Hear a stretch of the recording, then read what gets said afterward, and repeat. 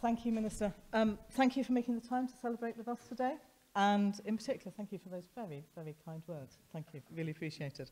I know on Monday you were really impressed with the person who spoke before you at the event, Lisa. She gave a speech at an event at the House of Lords that was so full of vision and passion and a superb insight into what works to lift women out of the criminal justice system. And I was beaming with pride because just before she'd gone on stage, Lisa and I had been talking about how she'd been part of one of our forums a couple of years ago. And she said that being part of the forum was truly transformative for her. She said it had been a key part of her recovery. And that journey has now led her not only back to wellness, but into employment, and she is absolutely flourishing. So for me, it was such a wonderful start to the week to hear that our model of changing the world with people with lived experience had absolutely changed her world. Because the need to change the world is as pressing now as it was when we were set up 25 years ago. We've achieved so much in that time, but there is much yet to do for those in the revolving door of crisis and crime. So we define that revolving door as low-level repeated crime driven by multiple problems. And to get a measure of this, we've had a look at the convictions and cautions for theft or summary non-motoring offences that were committed last year.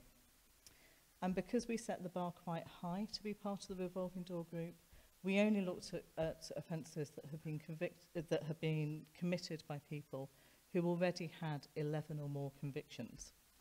And this gave us a total of 60,000 low-level offences last year. Then we looked at how many times the people who committed those offences had previously been convicted or cautioned for the same minor offences, so for theft and summary non-motoring. We found that that was 1,800,000 times. The people who committed those 60,000 minor offences last year had been in formal contact with the criminal justice system 1,800,000 times before for the same minor offences. Now that looks to us like 1,800,000 opportunities to stop the revolving door. Because pernicious as it is, we believe the revolving door can be stopped, and this remains our vision.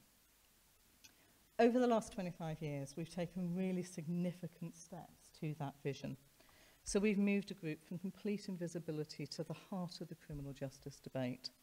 We're particularly proud to have pioneered and evidenced the link worker model, and it's wonderful to see how many people that's now helping. We're equally proud that we pioneered a system change model, the system change approach, that's gained traction and is fundamentally changing public services in so many areas. And as the Minister was saying, we also celebrate the services that we helped create and support, the National Appropriate Adult Network, Liaison and Diversion, because that work in collaboration and in partnership leads to better criminal justice solutions. Of course, very often the best criminal justice solution is diversion out of the criminal justice system. But exiting the revolving door does remain hard. And I and the staff team and the lived experience team, we remain absolutely inspired by watching people make that phenomenal journey. It is truly inspirational when you see it. And we use our charity's knowledge about how people can be supported to exit the revolving door, to help service providers and commissioners improve their services. And we do this through evaluations, and we do it through helping them hear the lived experience insight that is absolutely essential to building great services.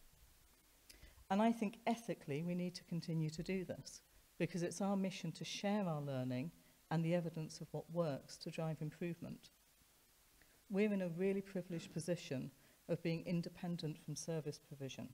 So we can be intellectually curious, and we must use this to drive real-world change. But a couple of years ago, I was at a forum and I was talking to a member of the forum. He was a guy about my age, and he'd spent his entire adult life in and out of prison. He couldn't quite remember how many of those short sentences that we know are disruptive and ineffective he'd done. He thought it was about 20.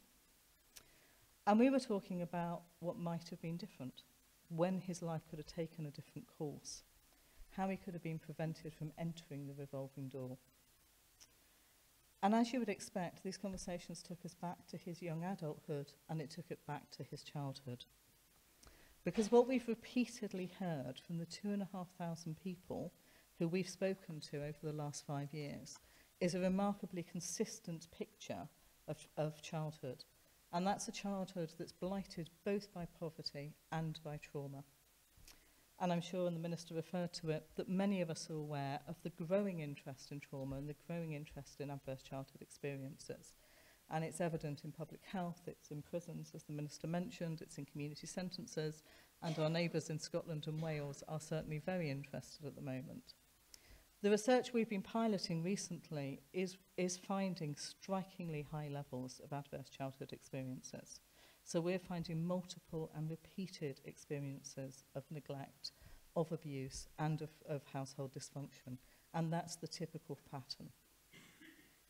But as challenging and as completely horrific as these individual and family experiences are, they are only part of the picture. Because we are also finding that poverty is a universal factor.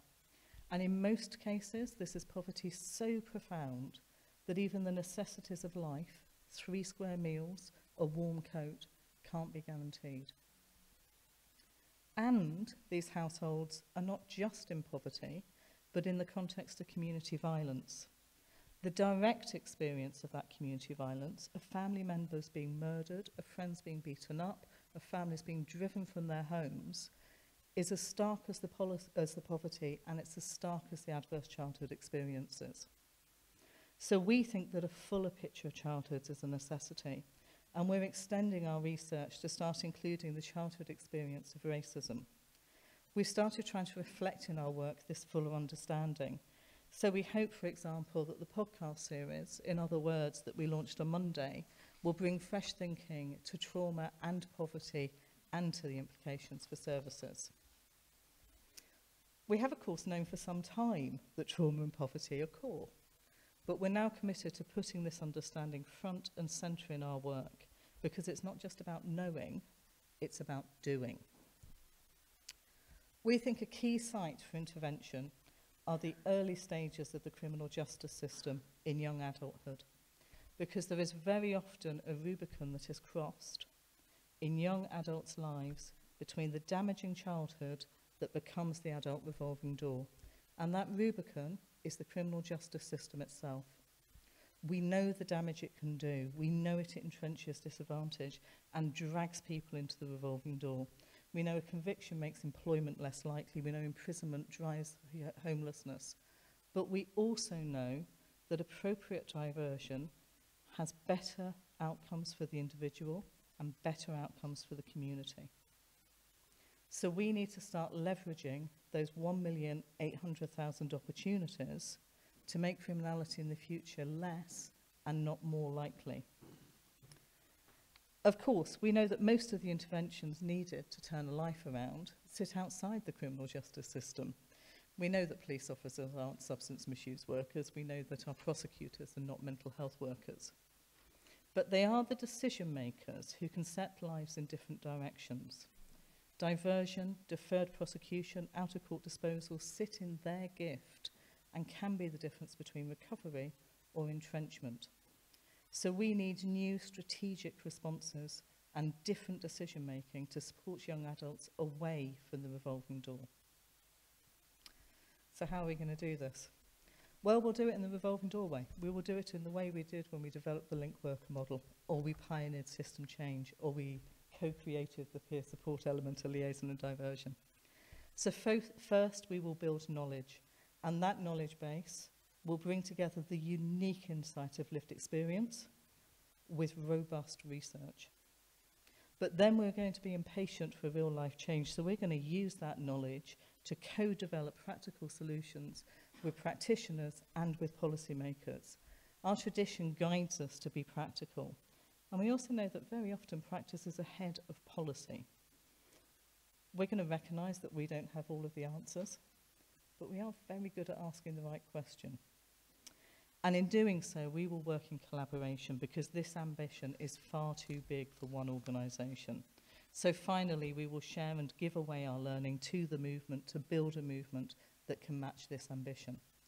And our hope is that you will join with us, you will collaborate with us, together we can start building a movement to use those 1,800,000 opportunities, and perhaps you'll use your commitment card tonight to start that process.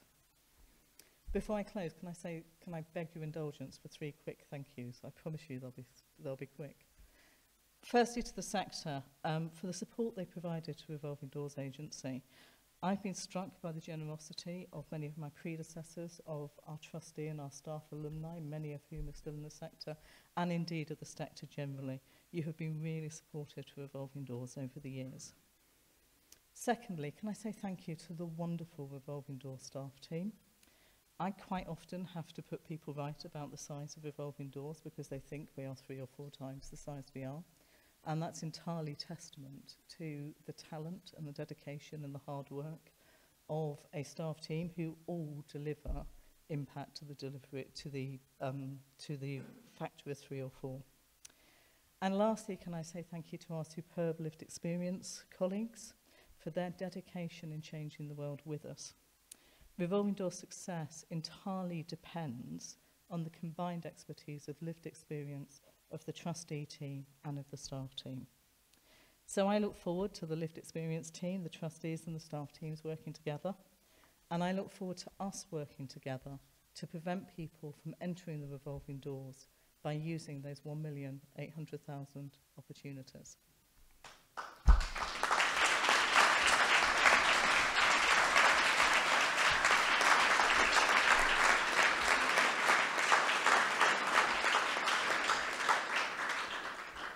Thank you. In that spirit, I'm just going to introduce a very quick film that our lived experience team made with our staff team and made it together.